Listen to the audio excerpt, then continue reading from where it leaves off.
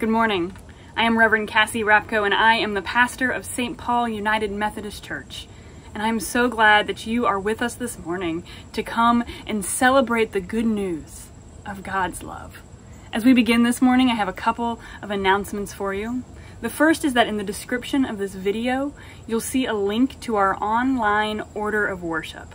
Not only is this a useful tool for following along with our worship service this morning, but it also has links to pertinent information for the life of the church. First and foremost on that is our online Connect card. I encourage all of you to go and fill out that online Connect card. It allows us to know that you are worshiping with us and helps us to say hello back to you and to give you a little bit of information on us. So I encourage you to do that.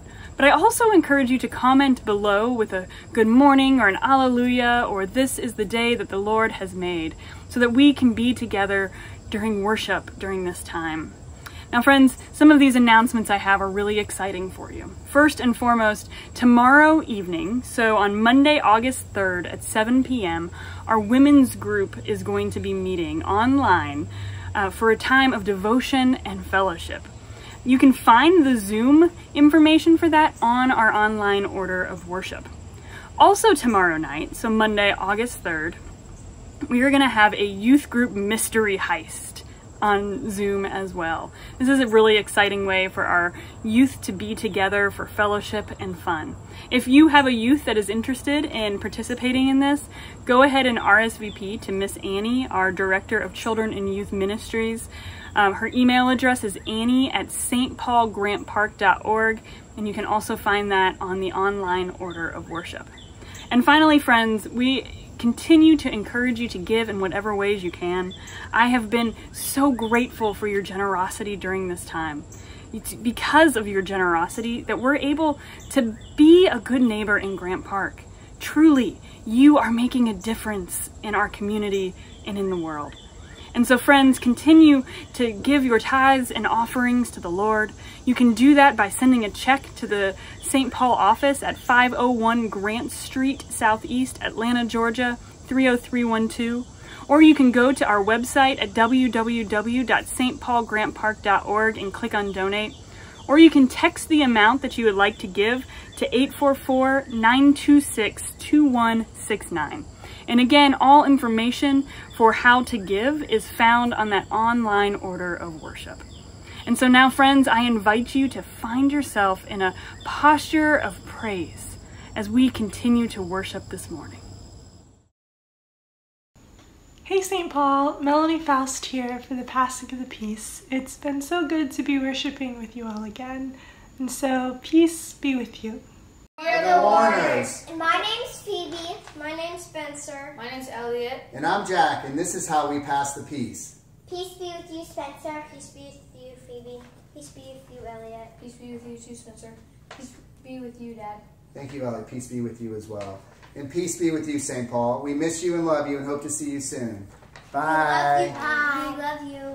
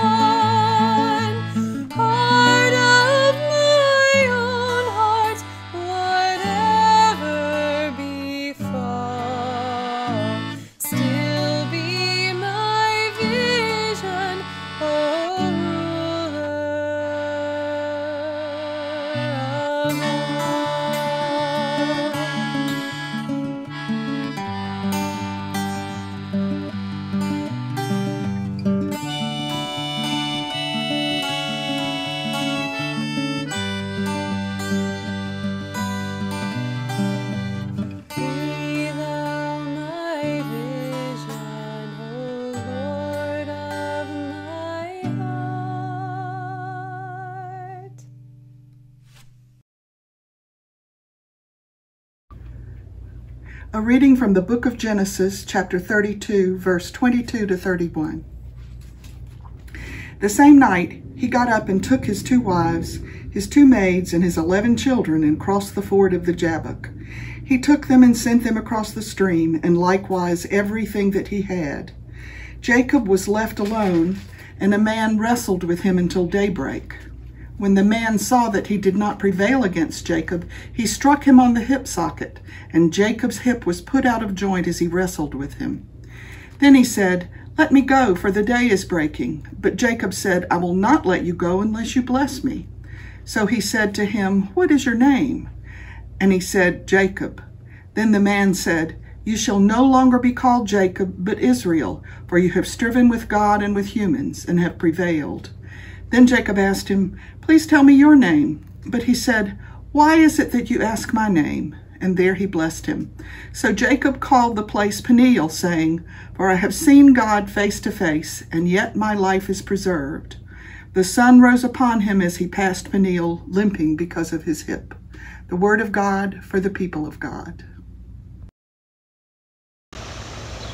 This week's story is one of the most famous stories in the whole Bible.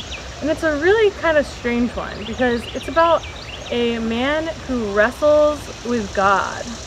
I know when I was little, I used to fight with my siblings all the time, and sometimes it would end in wrestling, which I never recommend because it is not good for anything or anyone. But Jacob wrestled with God. Can you even imagine wrestling with God? But the story became one of the most famous stories in the Hebrew Bible because it's what we do every day, right? When we're thinking about decisions, when we are moving throughout our lives, talking to our friends, right now when we're staying home all the time, sometimes we wrestle with God. Like, God, why is COVID happening? Why doesn't my friend want to play with me? Things like that are all too common. And if Jacob, one of the most prominent characters in the Bible, though he has his flaws, can wrestle with God and it ends up okay, that means you can too. So I hope you wrestle with God this week a little bit, and I hope that it all ends up good. What are you afraid of? We're all afraid of different things. Some things make sense to be afraid of, but other things, well, there's a reason that they call them irrational fears, right? I mean, many of us have irrational fears. Cramped spaces, spiders, rats, snakes, lots of different things. For me personally, I have ornithophobia. Probably said it wrong. But it's an abnormal and irrational fear of birds. I don't know if I watched too much Alfred Hitchcock as a child or what, but birds just freak me out a lot. Which for everyday living isn't really a big deal, except when, really large birds are seen flying around my neighborhood. Other times, however, it is a bigger deal. For instance, one year my husband Chris and I had the opportunity to go to Costa Rica on a mission trip. And while we were there, we spent our free day at a nature park. It was great. They had waterfalls, different animal rescues, even a butterfly garden. But they also had an aviary. A place to keep birds. Now, Chris was interested in going into the aviary because he wanted to see the toucans. So, reluctantly, out of love, I agreed to do a quick, straight walkthrough of the aviary. I didn't want to dawdle, I'd linger, I wanted to go straight in and straight out. So we went in, only to discover that you could get a toucan to sit on your shoulder. As you can imagine, I passed on this opportunity, but Chris was super excited about it. So the workers in the aviary did what they do to get a toucan to land on Chris's shoulder. Meanwhile, I was keeping a respectful distance and just waiting for it all to be over. But then, out of nowhere, 2 of the other toucans in the aviary started to fly straight toward me. They were swooping down and dive-bombing my head. It was terrifying. Meanwhile, Chris and the other workers were all just laughing their heads off. Needless to say, this did not help with my fear of birds. But we all have fears. And sometimes these fears can even turn to dread. Have you ever experienced dread before? I know I have. Usually it's when we have to do something really hard. It's when I have to step out of my comfort zone and confront a person or a situation. Generally, this is when I have to confront someone that I have wronged, or someone that I've had an argument with. Dread is a whole new category of fear. And when we dread something, it ends up being the only thing we can think of. It keeps us up at night. It's constantly at the back of our mind, and it just causes everything in life to be a struggle. Well, in our scripture message for today, we hear the story of when Jacob, who is later named Israel, who is dreading something, and as a result has an epic struggle, not only with himself, but with God. Now, this week my plan was to venture away from our Stranger Things theme and to dive back into the lectionary readings. Except when I went to see what was planned for this Sunday, I had to laugh because today's text is still pretty strange. In today's text, our main figure, Jacob, has a wrestling match with God. Now, some background information to this passage might be helpful. You see, Jacob has always been considered a trickster in Scripture. His name actually means one who grasps the heel or one who supplants. And he's had plenty of experience being at odds with his brother Esau or his father Isaac. He's tricked them both and as a result had to flee for his life. And then he's become wealthy by also tricking his father-in-law Laban. And now that his flocks and herds have grown so large that they threaten the relationship between the two men, Jacob has decided to take his chances and return home. The only problem is his brother will be there. And Jacob doesn't have a great relationship with him. In fact, Jacob originally left home fleeing his brother's wrath because he not only stole a birthright from him, but he also stole his blessing. So facing Esau again doesn't exactly sound all that great to Jacob, especially when he hears at the very beginning of the chapter in Genesis 32 that Esau is coming to greet him with 400 men. At that news, Jacob was terrified and felt trapped. He isn't sure what's going to happen, so he sends his family away to what he hopes is safety, while he spends the night alone before meeting with his brother. And of course, this is where the main action of our passage starts. Think about a time when you had to do something hard the next day. Generally, when this happens, sleep isn't an easy thing to find.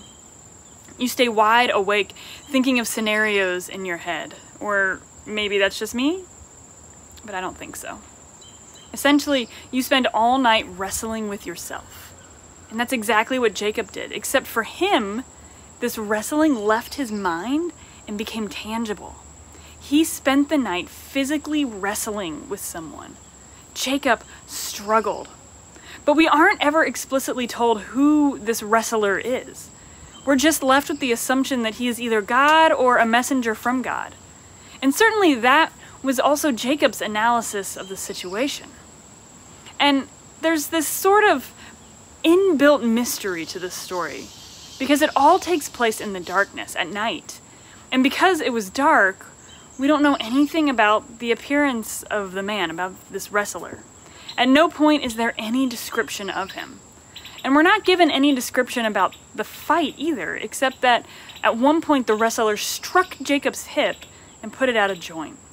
The whole event is shrouded in mystery, an event in the darkness, an event without any adequate description whatsoever. But in the hiddenness of the story, there are some really important observations, I think, about how to cope with stress and struggle in our own lives. And the first point to make is that, actually, I think this lack of detail in the story is one of the most important aspects of it. What we want, of course, is clarity.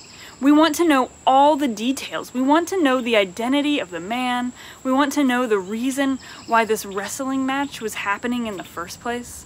We want to know exactly how the wrestling happened, what the ebb and flow of the battle was, and how long it lasted. We want information. We want control. Instead, we're just left to sit with the mystery of it.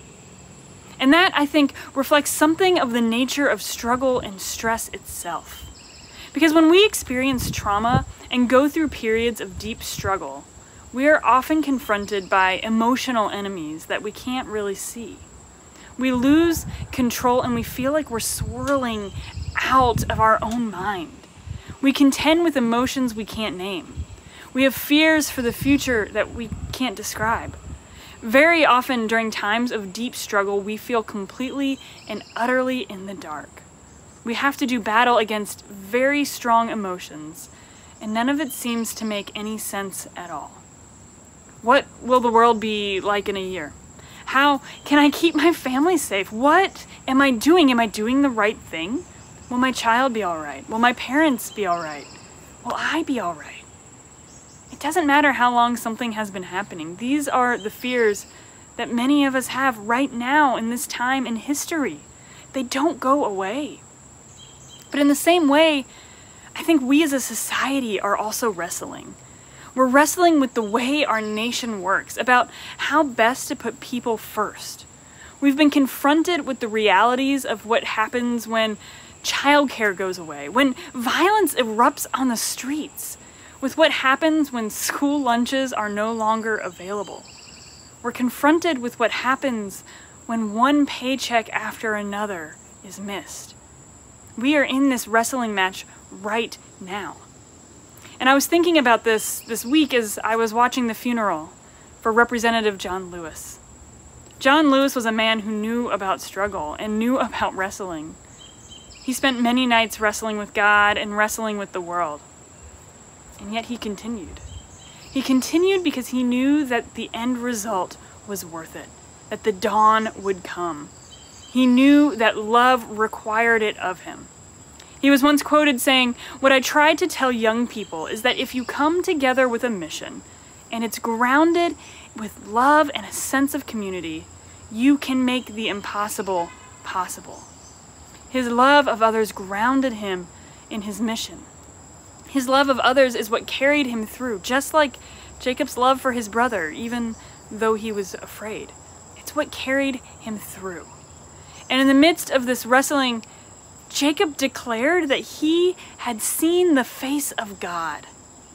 And if Jacob's analysis was right, and this man was God, then we know that God is also with each of us in our struggles, that God was with John Lewis in his struggles, and that as we wrestle, so God wrestles too. As we hurt, so God hurts with us. Our struggle is God's struggle, and God's struggle is our struggle. We are united with God in the wrestling match of the cosmos. And even though we struggle and wrestle, we too can see the face of God. How, you might ask? Well, it's in each other. There's a line from Victor Hugo's Les Miserables that especially comes to mind. It says, "To love another person is to see the face of God."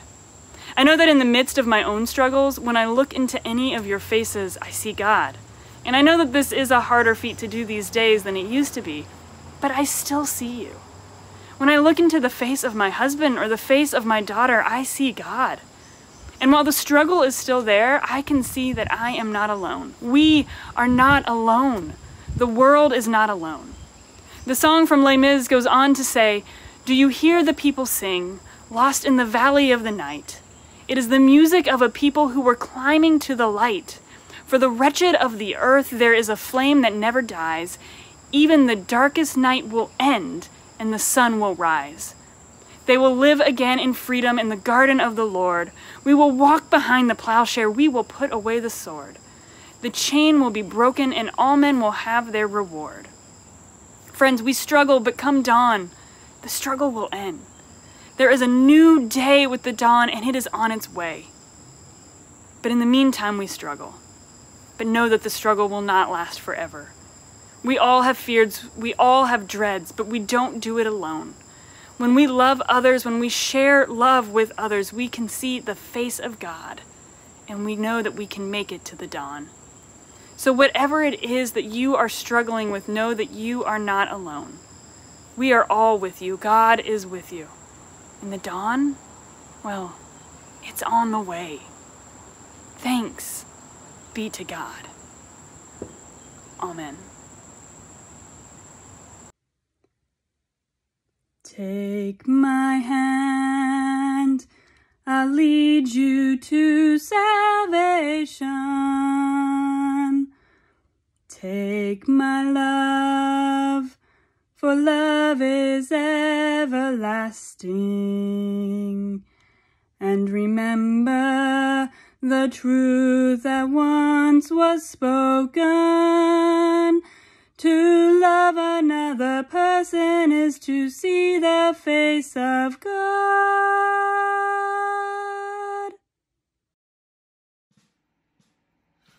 Do you hear the people sing, lost in the valley of the night? It is the music of the people who are climbing to the light. For the wretched of the earth, there is a flame that never dies. Even the darkest night will end and the sun will rise. They will live again in freedom in the garden of the Lord. They will walk behind the plowshare. They will put away the sword. The chain will be broken and Roman will have their reward. Will you join in our crusade? Who will be strong and stand with me? Somewhere beyond the barricade, is there a world you long to see? Do you hear the people sing? Say, do you hear the distant drums? It is the future that they bring when tomorrow comes. Will you join in our crusade? Who will be strong and stand with me? Somewhere beyond the barricade, is there a world you long to see? Do you hear the people sing? Say, do you hear the distant drums? It is the future that they bring when tomorrow comes.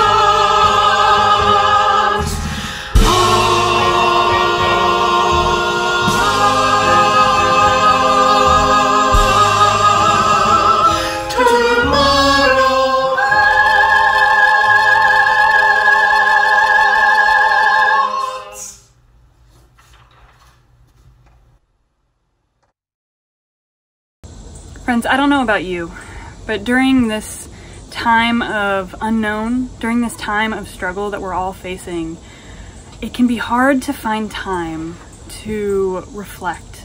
It can be hard to find time to be in prayer for others, for ourselves. It can be hard to just be still. But I also find that in the midst of everything that's going on, I need those moments. That when I make time for those moments, I am able to better reflect for the rest of the week. I'm better able to spend time with God and to nourish my own soul. And so friends, I encourage you to find time during the week. It can be just 5 minutes, but find time during the week to be in prayer. To be in prayer for yourselves. There's nothing selfish about praying for yourself. And to be in prayer for others. And during this time, if you have prayer requests that you would like to share, I invite you to comment with those below so that we can all be in prayer with you during our personal time of prayer. But if you also have something on your hearts and minds that you would like to share and you would like to share it confidentially, feel free to submit those prayer requests on our website. If you go to www.stpaulgrantpark.org, you will find the link for sharing those prayer requests. It's also available on our online order of worship to make it easier to find. And so now, friends, I invite you to calm your soul, to clear your mind as we go to the Lord in prayer. Gracious Lord, we are filled with a mixture of feelings today. Some of us are rejoicing in the wonderful time of rest and relaxation, while others continue to seek relief from the burdens and worries that they bear. But all of us stand in need of your refreshing and nourishing love and forgiveness. You know how many times we have turned our backs on those in need. We have been too busy, too preoccupied with our own problems. Cause us to turn around and see instances in which we can be of help and comfort to someone else. Give us strength and courage to truly be your loving disciples in the ways in which we care for others. Forgive us when we stray from the paths of righteousness and peace. And Lord, today we've heard the story of Jacob as he wrestled with the angel, how he asked for the angel to bless him. We too come to you for blessing. There are so many times in our lives in which we have felt alienated, downtrodden, alone, in the midst of turmoil and struggle. And it's easy for us to wallow in our misery, to whine about all the perceived injustices that have been heaped upon us. But you encourage us to stand strong, to seek the blessings that you have provided us, to recognize the many ways that you are with us, giving us strength and courage. Help us to see your face and our love for one another. Be with us again, precious Lord, and guide our lives. And Lord, this day we have brought our prayers before you and those near and dear to us. We seek healing and hope for them. And let us also remember that those same mercies are lavished upon us, not because we deserve them, but because of your great and generous love for us. Help us receive these blessings and in turn be a blessing to someone else. And Lord, we ask these things in the name of your Son, Jesus Christ, our Savior, who taught us to pray together no matter where we are, saying, Our Creator, who art in heaven, hallowed be thy name. Thy kingdom come, thy will be done, on earth as it is in heaven. Give us this day our daily bread, and forgive us our trespasses, as we forgive those that trespass against us. And lead us not into temptation, but deliver us from evil. For thine is the kingdom, and the power, and the glory forever and ever. Amen. Sweet hour of prayer, sweet hour of prayer, that calls me from a world of care, and bids me at my Father's throne make all my wants and wishes known. In seasons of distress and grief, my soul has often found relief, and oft escaped the tempter's snare by thy return, sweet hour of prayer. Sweet hour of prayer, sweet hour of prayer, thy wings shall my petition bear. To him whose truth and faithfulness engage the waiting soul to bless. And since he bids me seek his face, believe his word and trust his grace, I'll cast on him my every care, and wait for thee, sweet hour of prayer. Friends, we all have struggles. We all wrestle. But to love another person is to see the face of God. And so know that in the midst of our struggles, in the midst of our wrestling, that we are not alone. God is with us. That our struggle is God's struggle, and God's struggle is ours. And then go share that love. We have a great capacity for love. And it's through that that we will make it to the dawn. We will make it to the other side. So in the name of the one who creates and redeems and sustains. Go in peace. Amen.